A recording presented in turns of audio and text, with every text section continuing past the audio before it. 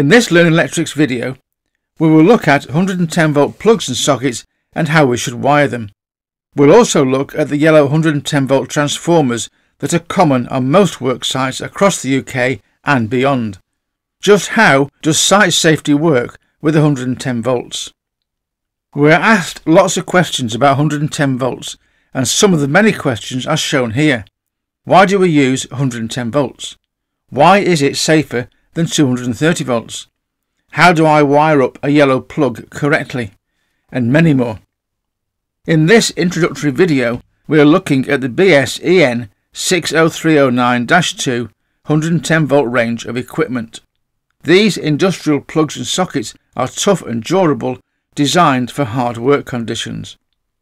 If we look at the front view of a yellow plug, we will see 3 brass pins, 1 large pin and 2 smaller pins. If we position the plug so that the large pin is at the bottom, we see that we also have a locating lug positioned at the 4 o'clock position.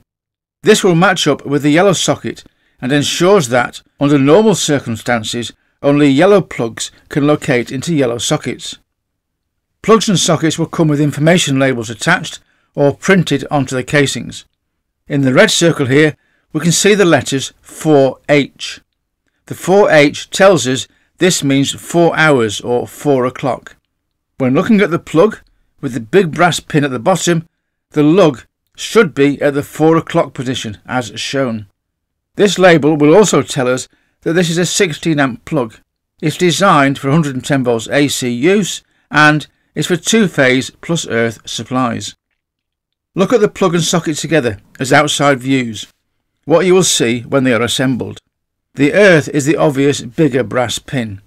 The blue wire will always be 180 degrees opposite the lug, so it's on the left as we view the plug in this drawing.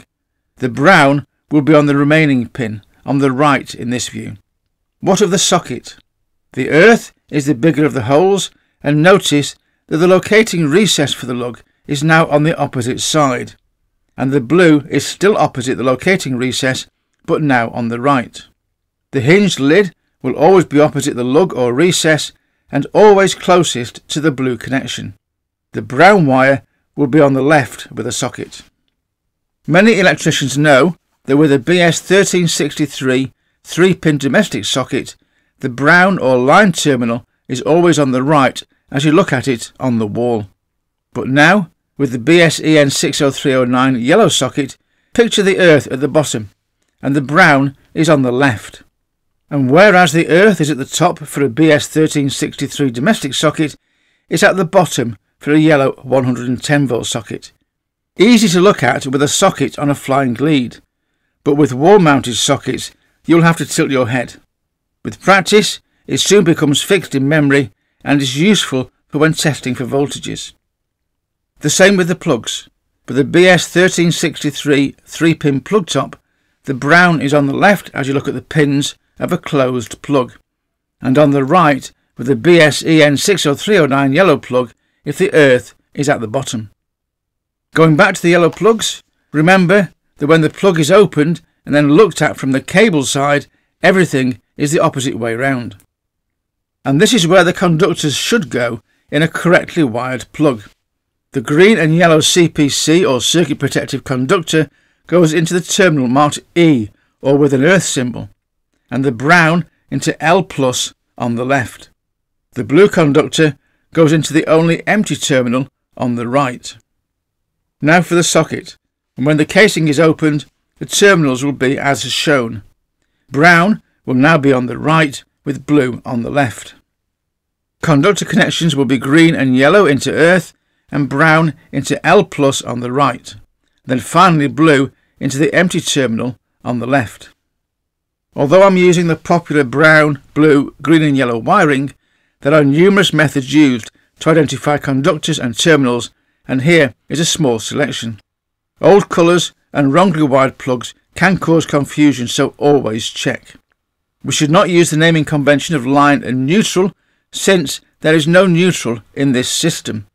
For ease of understanding, I always call the brown conductor L+, and this is often marked at the terminal. Then the blue wire, but the terminal is frequently unmarked, so I always call it L- as shown on the photo. And lastly, the green and yellow into the marked earth terminal. Other marking conventions, as shown in the table, might include colour-coded terminals where they are coloured brass, silver or green, and there can be many old wiring colours on older plugs and sockets. We can move on now to what happens inside the transformer, the big yellow box.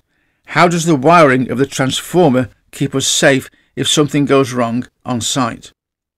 This drawing shows the two electrical windings inside the transformer and their associated wiring, and also the laminations, the metallic core that acts as the electromagnetic transfer material. It is the metal laminations that make the transformer heavy. We have a line and neutral on the input side, the left, but we do not have a neutral on the output side, the right. Instead, we have two phases, which we have called here line plus and line minus. Notice that the earth on the secondary side is connected to the centre of the windings, what we call centre tapped earth. Electricity does not pass directly from one side to the other. It is done electromagnetically. The primary or input winding is on the left, and this has a line and neutral at 230 volts plus the earth. The alternating current on the left or input side causes a magnetic disturbance in the metal laminations that make up the quite heavy metal core. This magnetic disturbance in the metal laminations causes an electrical disturbance in the secondary or output windings. And as this is a step-down transformer, 230 volts input gives us 110 volts output to energise the power tools. Put very simply, the electrical input is changed into magnetism, and then the magnetism is changed back into an electrical output. As you would expect, there are a lot of energy losses in this type of system, which is why the transformer becomes quite warm in use. So we have a single phase input and a two-phase output. With reference to the earth point at the centre of the windings, each of these phases is 55 volts, and they are always electrically opposite each other. This is shown more clearly here. Whilst one phase is at plus 55 volts, the other is at minus 55 volts, and together they give us 110 volts output for the drills, saws or whatever. We call this a 55-0-55 volt system. 55 volts with reference to the earth, but 55 plus 55 or 110 volts for the tools. 55 volts AC is still in the low voltage range. It is not extra low voltage, but it is very close to the 50 volt limit, and so we call this reduced low voltage. An electric shock at 55 volts is unlikely to prove fatal to a healthy adult that is clothed and booted.